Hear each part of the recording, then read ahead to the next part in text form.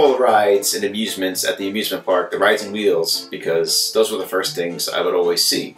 The giant Ferris wheel, roller coaster. She just went plop right into the water. And then you would see them come up.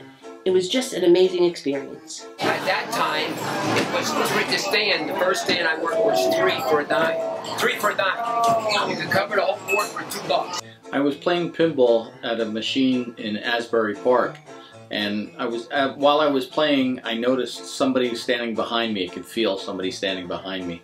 And I stopped and I turned around, and this guy with long hair and a beard saying, "You're pretty good." And I said, "Okay, thanks." At the time, I didn't think anything of it.